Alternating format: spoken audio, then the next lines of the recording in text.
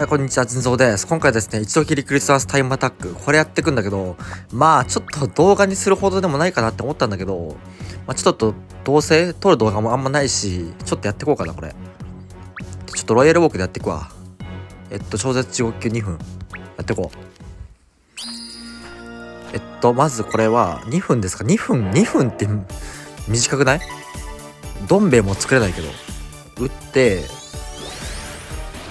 て、この打つ時間が、ちょっとあれかロスタイムか打って、やべえ、ミスってる、待って。待った。おー、いけた、固定でいけた。で、うわー、ヨグソソースナポリタン出てきた。待って。ちょっと俺、パーティー違うわ、これ。俺、いつも使ってるパーティーじゃねえ、これ。ちょっと待って。8、これで溜まるかな？これで溜まりますかね？で、これ溜まります。これなんでいいか。もうこれなんでいけるかな。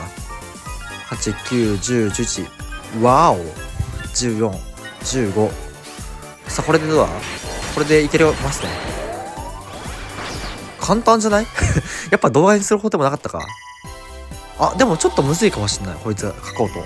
どっからでもかかってきた。いいですかそんな。打って。はい。これで、どうかな？これでどうですかね？ 10 個も出ました。あ、簡単だ。みんな、これ簡単だ、めっちゃ。ごめんなさい。咳ごめんなさい。打って、これでいいんじゃないか？これで、報酬がですね、ちなみに報酬があれなんですよ。クリスマスガチャ1回引けるんで、まあちょっとやっといて損はないかなっていう感じはすごいする。オッケー。簡単やな。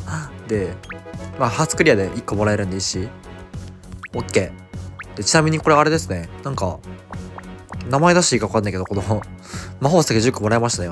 プロデューサーの方が、1000万人おめでとうって言って。で、あとこれ、25？もらえたんで、これ35個か。もらいましたね。で、クリスマスガチャ引いてっか。